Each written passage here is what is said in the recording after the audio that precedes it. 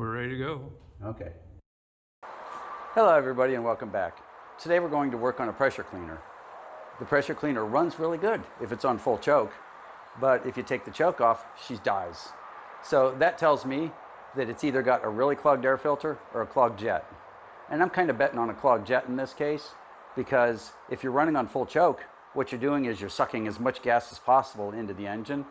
And if your jets are all nice and clean, you won't have to do that. So let's get to it and see what we've got. Okay, let's go ahead and try to start her. We're going to turn the fuel on, hit the choke, and the accelerator this way is full rev it. This is wide open. This is accelerating at idle. So we'll give it a moment for the fuel to fill up the bowl. And choke's on full. And let's give her a try. And she starts up pretty good. The problem we've got is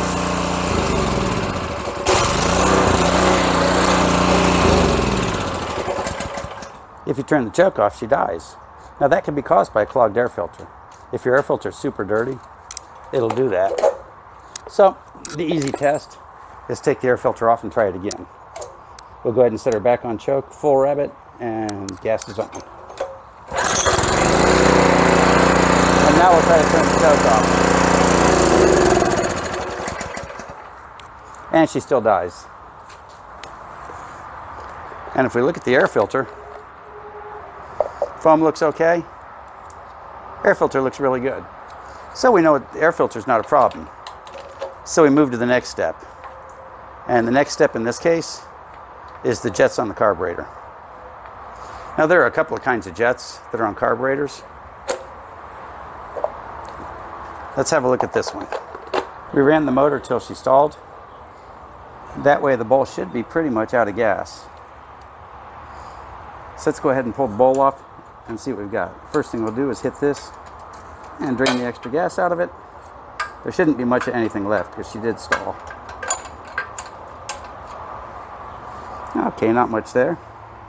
We'll go ahead and put this back.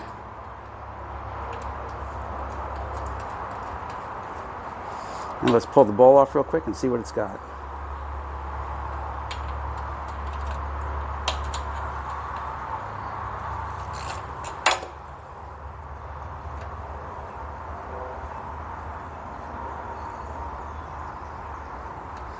Now if the jets are in the screw,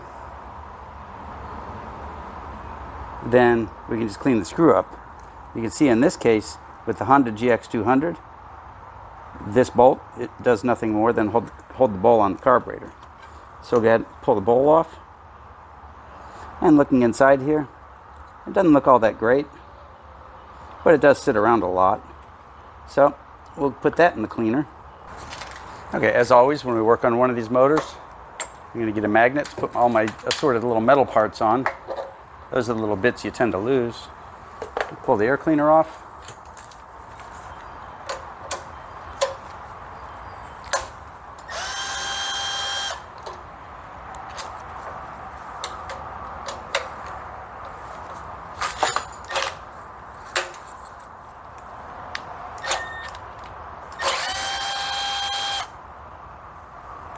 One of these days I think I'm going to have to get myself an impact wrench. But this little guy's worked so well so long for me, it's hard to make a change. Okay, let's see what we've got holding us on. Oh, don't want to do that. And there you have it. Now we've got our air box out of the way. Okay, the first thing we'll do is prepare to unhook the fuel line. And we've got a good bit of gas in this one, so we're going to go ahead and pinch it before we take it off, because draining the tank on this is not nearly as easy as draining it on some others.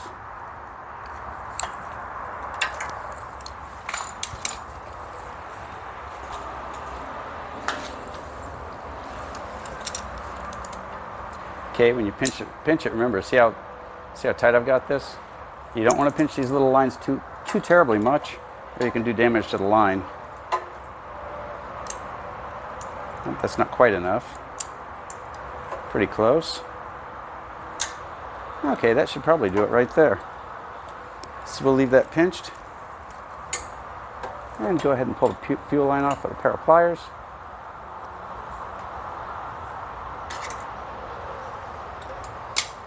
There we go. Now the only thing between us and everything is the linkage.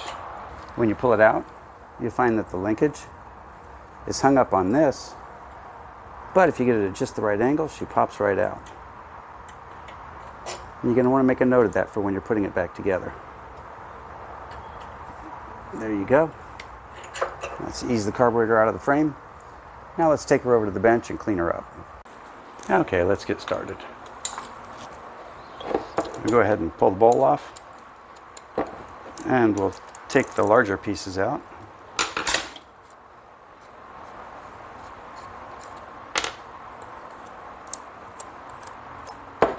Now if we had opened this up and we'd found the little holes in this bolt right here, that would have meant that this was the jets.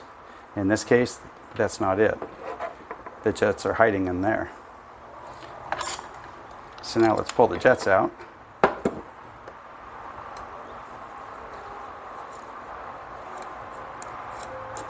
Sometimes these come out easy peasy, and sometimes you have to convince them to come loose. See, easy peasy. So this is what we're going to work on cleaning up. If we look at it now, hold my hand here so we can get a good focus on it. I don't see any hole in there at all. Now, if you're doing this at home and you don't have any elaborate tools, you can run a piece of wire through this to clean it up, and that'll usually work really good. We're pretty lucky to have some tools to work with, so we're going to go ahead and run the entire carburetor through the bath. Okay, let's go ahead and take the needle and seat out.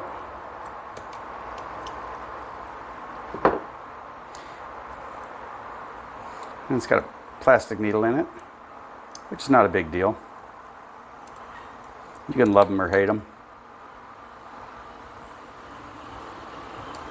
And we'll leave this right here. Now the bowl looks kind of bad inside. Looks a little rough. The rest of the carburetor doesn't look terrible inside. So let's put her in the ultrasonic bath and get her cleaned up. Okay, this has been heating up for a little while. And all we're going to do is quite literally drop her in.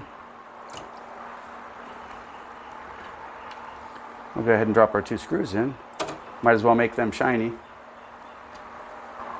We'll drop our jets in.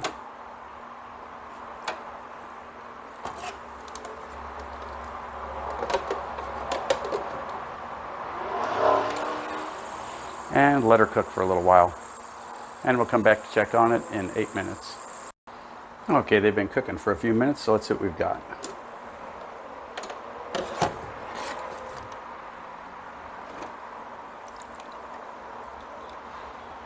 Now it looks like a pretty good improvement here.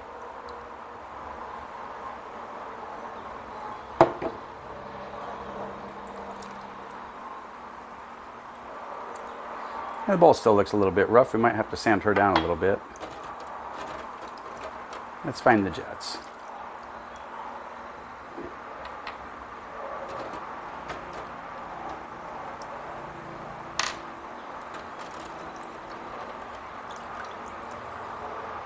There's one part.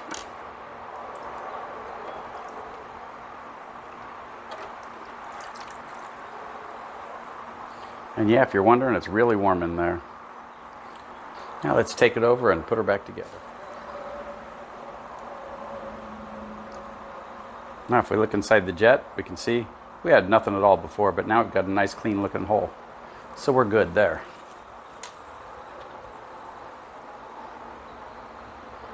And let's see how you look inside.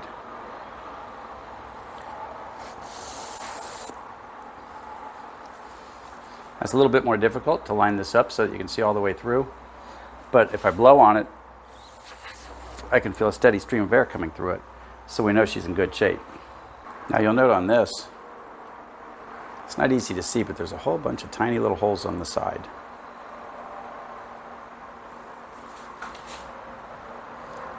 There they are. Okay, on this you can see there's a whole bunch of tiny little holes on the side.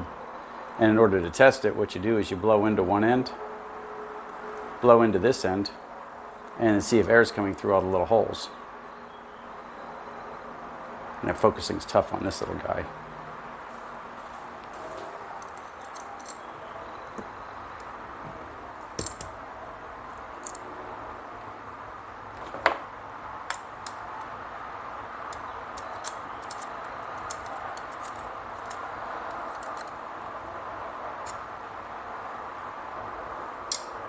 There we go. When you tighten it in, don't make it really, really tight.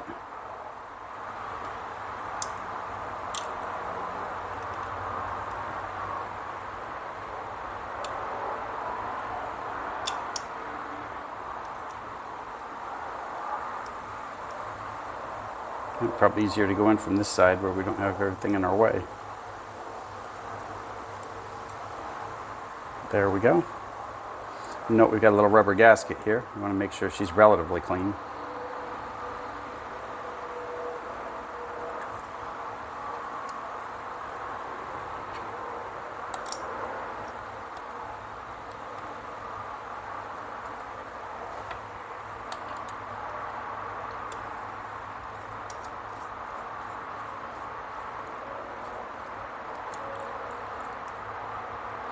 Okay, now before we tighten this up, we're going to look at which direction is which.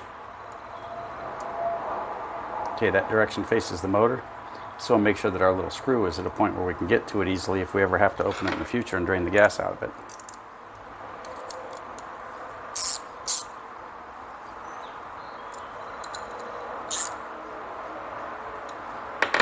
Remember, these have gaskets, so don't go crazy tightening them.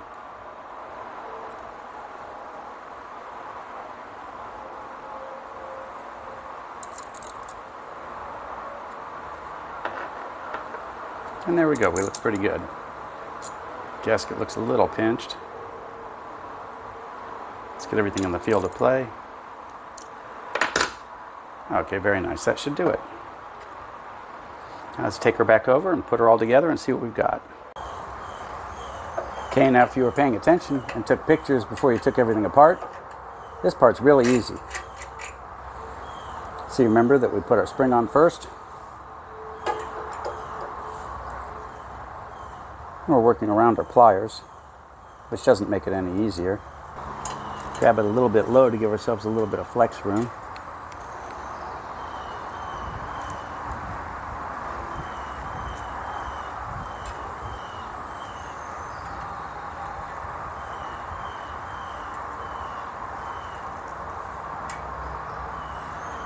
And there she goes. And now the other piece of linkage, all we do is line it up and drop it in. That goes in a whole lot easier.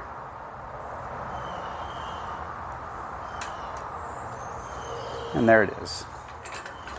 Next is our little fuel line, which we'll pinch with our fingers. And we'll put that on with a minimal amount of gas loss. Oh.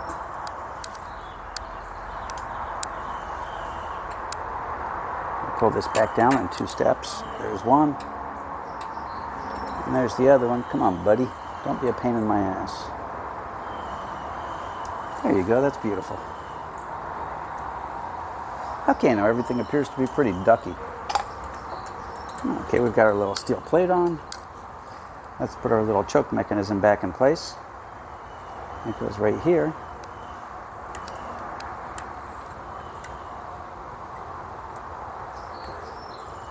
Very, very, very nice. Let's put a cover back on, and remember when you're doing this part, don't force anything. If you're forcing it, that usually means something's hanging up. You might have a lever stuck or something, and this stuff's pretty easy to break.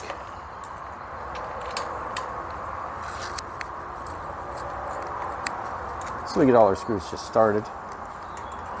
Not hard to do on here.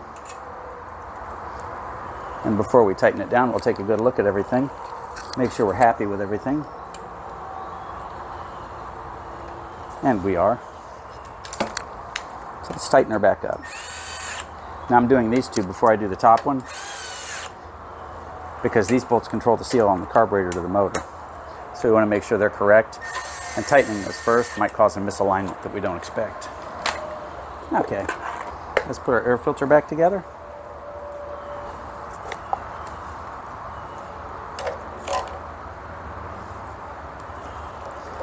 And one of the nice things about using a magnet for this, to contain all your screws, is when you reach the end and you've only got one screw left, you know you're finished. And you know you didn't miss anything. Because every one of us has gotten to the end of a motor and had one screw left. Or you might lose a screw. You might have a screw fall on the ground, and you won't even know you had a problem until you get to the end and it doesn't start. Or even if it does start, if you push it away and then see that one screw laying there. So let's put some water to it and start her up and see what we've got.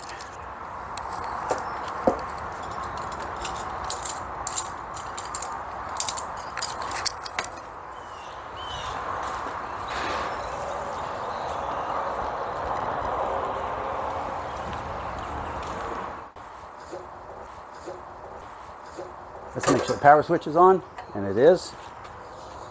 Full choke, gas is on, full rabbit.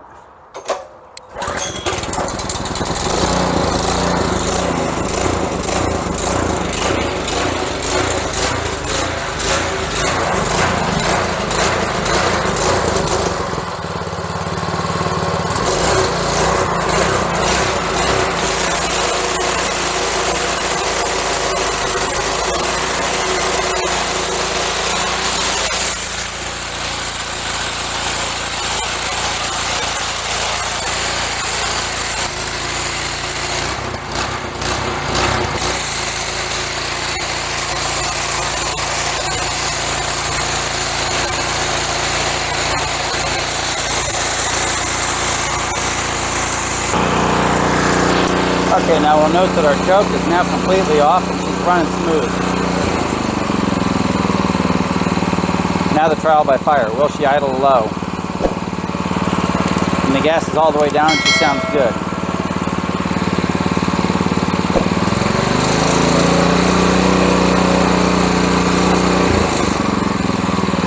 Now we're going to go ahead and turn the fuel off, and we'll let her idle until she dies. Okay, that went really well. Now you can see that it runs pretty well with the choke completely off, and after it warmed up a little bit, it stopped cycling, or as we call it, hunting, and it idles nice and smooth, even with the choke off. And it was all for a clogged jet. Now this type of carburetor, we had to go ahead and take the carburetor off and pull the jets out and clean up the jets and put it back together.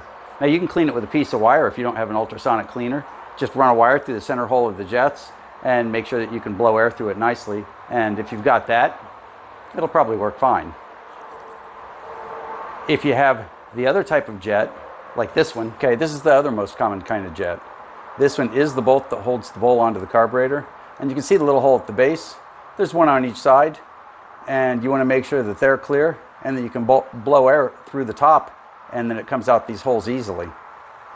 And if you've got this type of bolt, when you pull the bolt off the bottom of the carburetor, then go ahead and clean the bolt off and bolt it back on, and you might get lucky and not have to clean the rest of the carburetor. And today's, we did have to clean the rest of the carburetor. But she came out really good and she runs like a champ, and end results are what it's all about. I do appreciate you watching, and don't forget to subscribe, and we'll see you next time.